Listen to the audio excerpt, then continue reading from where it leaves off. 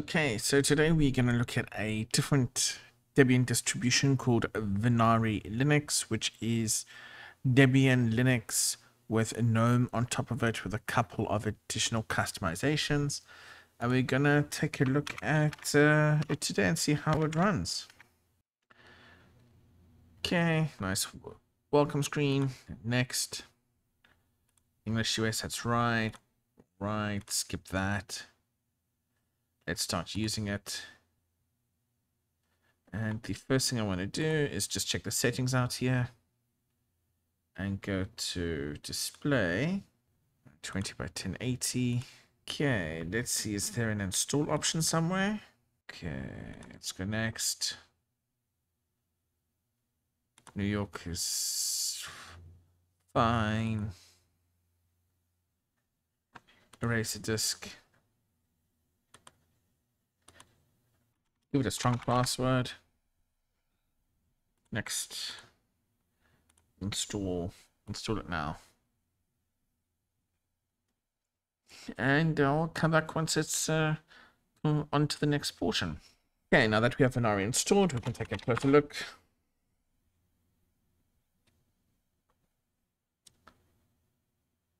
And once again, the welcome screen. Next. No, thank you. Next. We can skip that. Gonna start using it. Let's go to the settings quickly. And if we check the about here, you'll see Vinari. We've given this thing 6 gigs of RAM.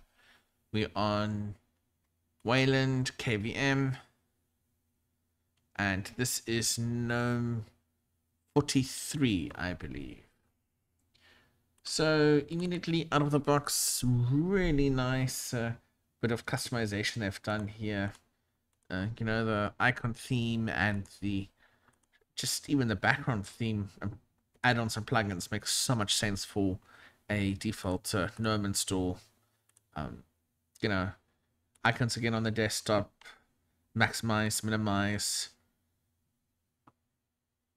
As pre-installed software would go, they have BleachBit. They've got Chess, Firefox Updater. Interesting. Firefox. I mean, if we look at System Monitor, file systems used only 7.2 gigs, and resource-wise using 1.8 gigs, and low-ish CPU usage.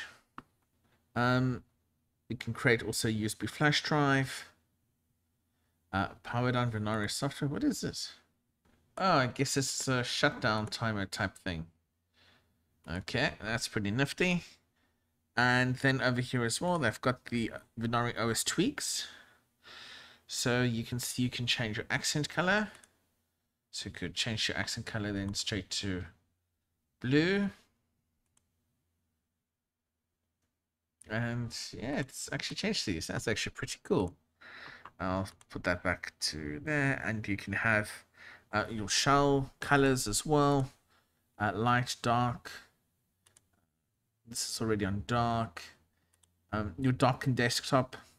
So here, your immediate options. Do you want to show the trash or not in the actual dock? Do you want to auto hide the dock? Do you want panel mode instead? Do you want to show external devices? You know, on the desktop, do you want to show network drives? Do you not want to? And where do you want the dock? Do you want it on the right side? Do you want the bottom? Do you want it on the left? Yes, I know it's using different tweaks and that to do it, but this is a really nice addition, and I wish a lot of distros had something like this straight out of the box. It makes something that should be so simple even more simple, and it just makes it feel more intertwined. So I really like this. Here you can choose the size of your fonts. Do you want your Windows control on the left or the right side? Right, and of course extra settings. Do you want tray icon settings?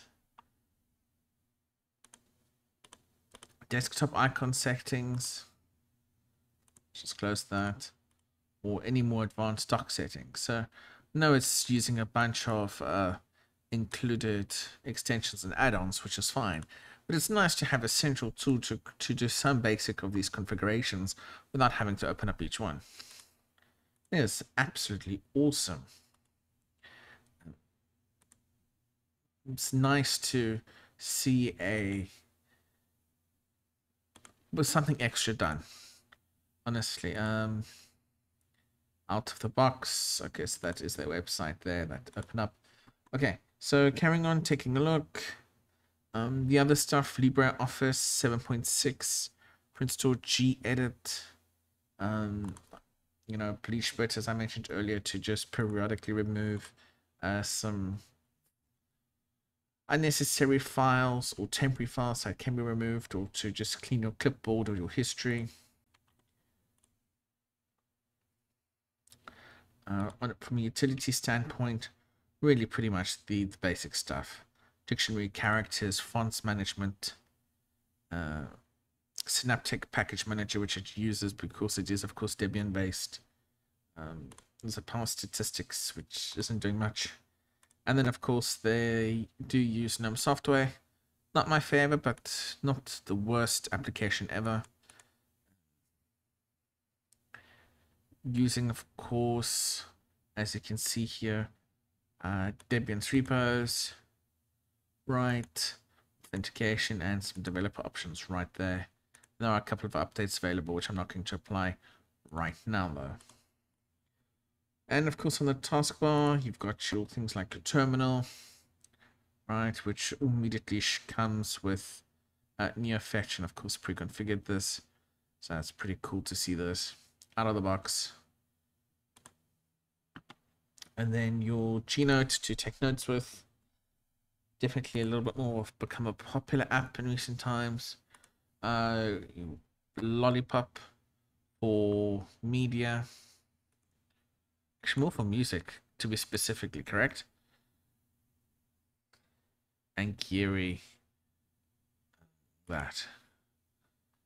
From a tweaks.